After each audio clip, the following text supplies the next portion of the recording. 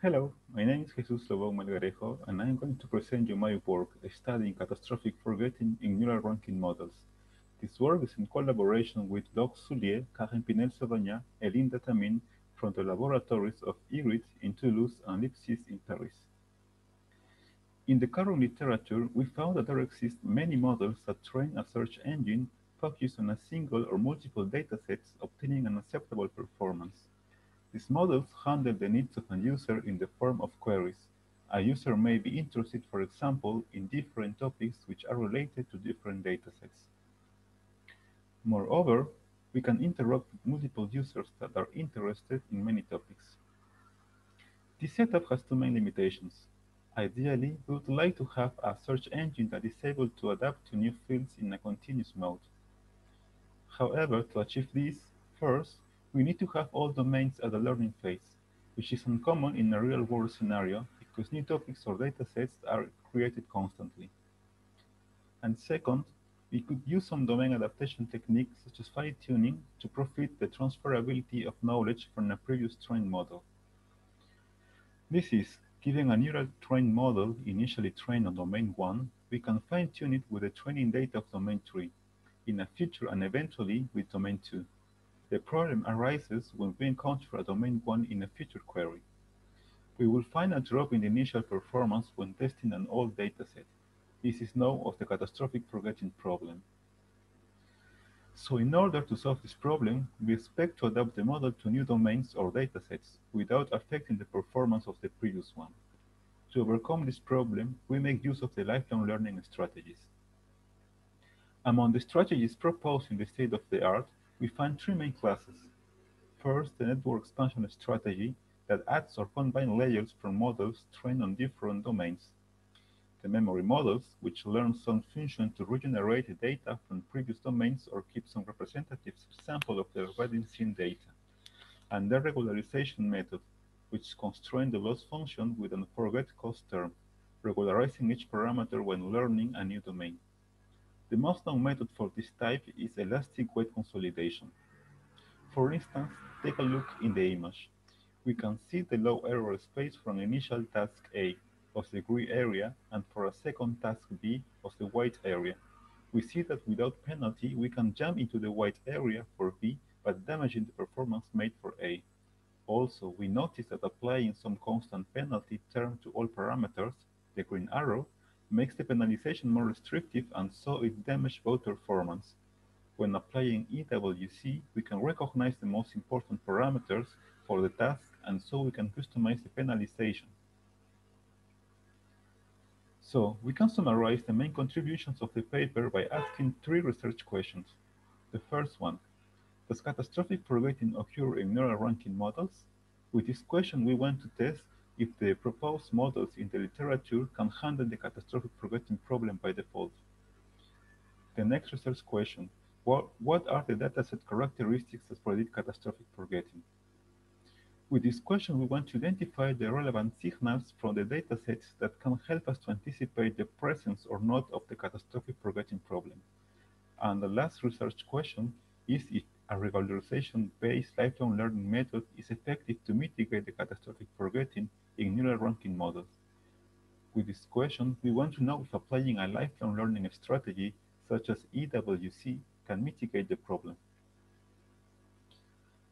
In our work, we consider different domains of different datasets, which are characterized by different data distributions with respect to their source and content. We work with three datasets, MS-MARCO, TREC Microblog, and TREC Core 19. These datasets fill the requirements of cross-domain adaptation since they have significant difference in both their content and source. The models used for our evaluation are separated in two main groups, the classical neural network approaches, such as deep relevant matching model, kernel-based neural ranking model, and position-aware convolutional recurrent relevance matching, and the Bayes transformer model such as BERT or vanilla BERT and contextualized embeddings for document rankings CEDR, which is a combination or adaptation of BERT and KNRM. Oftenly, neural ranking models use a linear combination from a score obtained with a classic ranking method, for example PM25, and an inner neural score obtained by the model.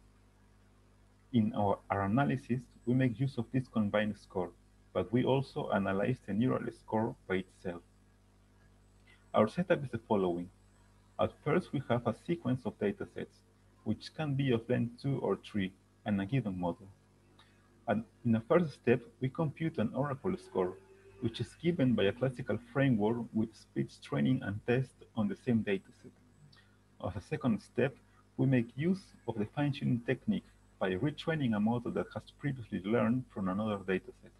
Then we compute the performance obtained for this new dataset. This is what we call the forward transfer. And finally, we compute the performance obtained from the previous dataset.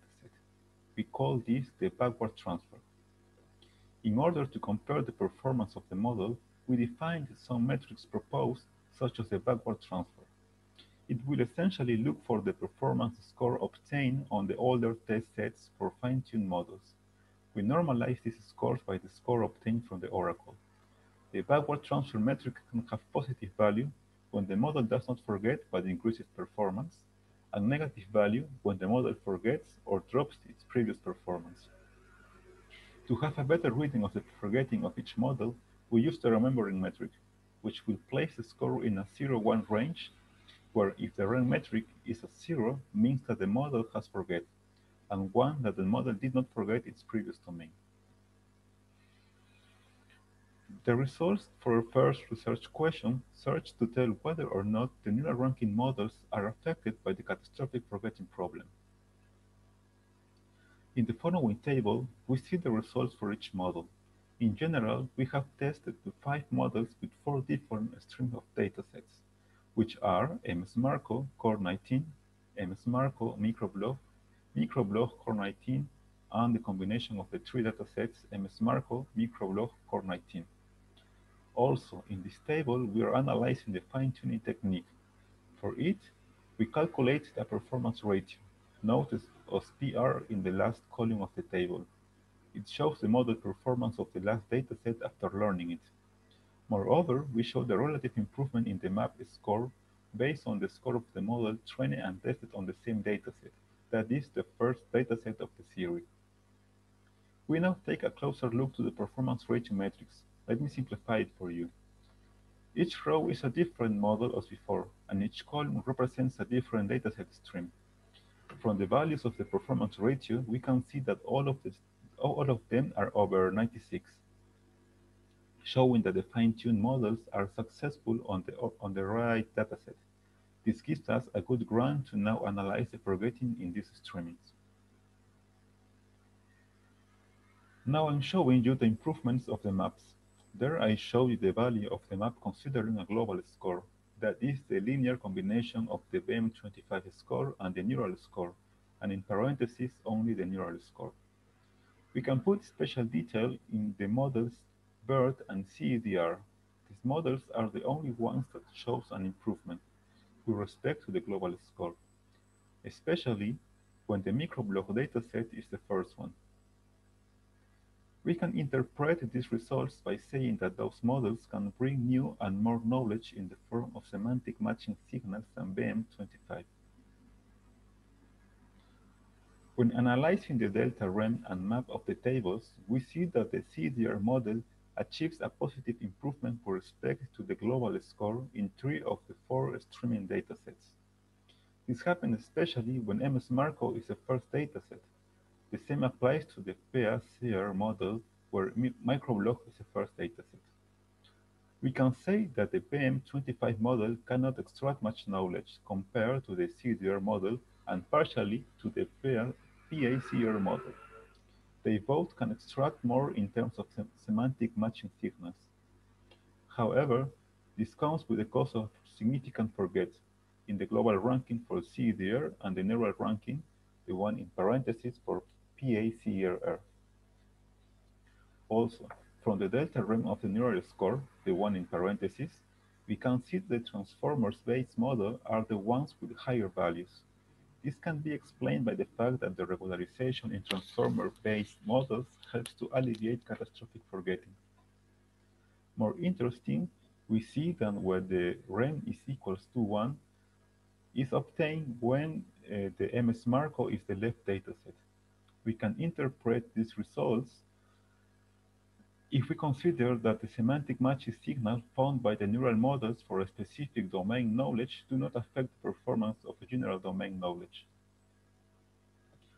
Also, we find that there is no significant improvements in the global score, which says that little or non-semantic matching signals are obtained from the first dataset.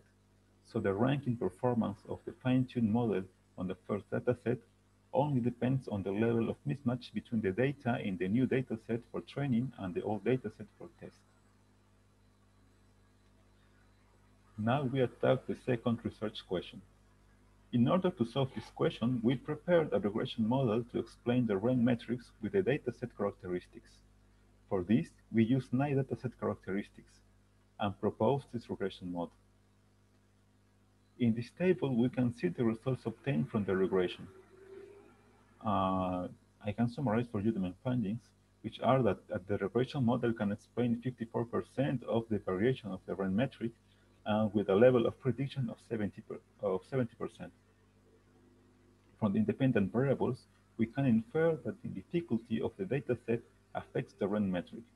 This is, the lower the relevance density and the effectiveness of the BM25, this is the map, and the higher the variation of the BM25 performance shows also higher value of the rank metric. This shows us that the difficulty of the dataset makes a neural model to adapt better and generalized representations that will help to deal with different application domains. Finally, with the last research question, we want to see if the elastic weight consolidation technique will help to mitigate the catastrophic forgetting problem in this kind of setups. The table shows us the obtained results. Now we show the delta RAM column that will compare the remembering when using the fine-tuning method and the EWC method. We see that in almost all configurations, REMS is improved, so we can show that the EWC method is effective. Also, we can see that the performance decreased only for 2 configurations, so we could say that also EWC is not impacted by the dataset order. Now, if we give a special look to the performance ratio column, I put it simple for you in this table, we can see that the performance is still over 96 in a global view, so the improvement in remembering does not come with the cost of forgetting. And if we see a specific example, like CEDR, we can say that it suffers from the catastrophic forgetting from the previous research question 1. We can see in this table, in the second row, the performance ratio compared when using fine-tuning and when using the EWC method. We can see that the PR is stable, it doesn't vary a lot, and also we have a lot of gaining in the delta REM, and also in the REM neuronal. So we can see that CEDR improves both REM while maintaining performance ratio stable. This recalls the property of the stability plasticity dilemma.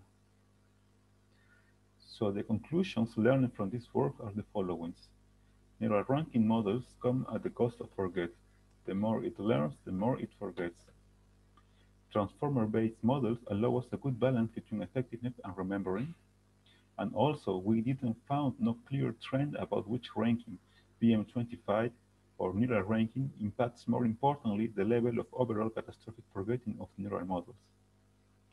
We found that relevance matching difficulty provides positive feedback signals to the neural model to face diverse learning instance, and therefore to better generalize over different application domains.